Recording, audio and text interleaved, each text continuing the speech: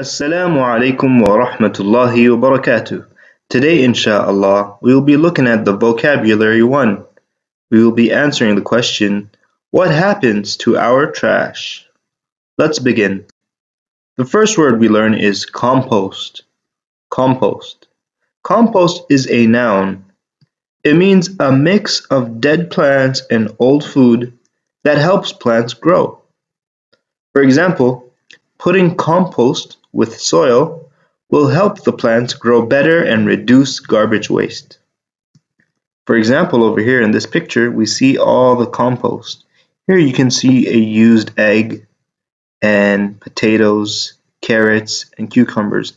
These are all old food, and they are mixed with the soil. And together, it will help plants grow better. Exception. Exception. Exception is a noun. It means a thing that doesn't follow a rule. Something that does not follow a rule. For example, the teacher never lets students out early, but because Ahmed was sick, he made an exception to his rule. And that is to let Ahmed out early, even though the teacher never ever lets students out early. It's important to know the difference between accept and accept. For example, the husband accepted the flower from his wife. Everyone said yes except Mary. She said no. Landfill. Landfill. Landfill is a noun. It means a place where large amounts of garbage are put into the ground and covered with dirt. For example, many tons of plastic waste go into the landfill each month. In this picture, you see a landfill where there are lots of garbage, plastic bags, and other garbage.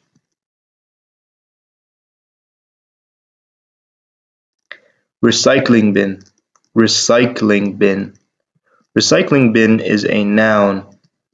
It means a container that holds items that can be made into other things, again in a different form. For example, we do not throw food in the recycling bin. We throw it in the compost. Glass, plastic, paper, and cans can all be used again, so we throw it in the recycling bin. Smell. Smell. Smell is a noun. It means to have a strong or unpleasant odor. Please change your socks every day. They smell terrible. How does this person's hand smell? Looks like it smells terrible also. Waste. Waste. Waste is a noun. It means material that is not needed and is thrown away. For example, we put food waste in the compost and plastic waste into the recycling bin. Weigh. Weigh. Weigh is a verb. It means to measure how heavy something is.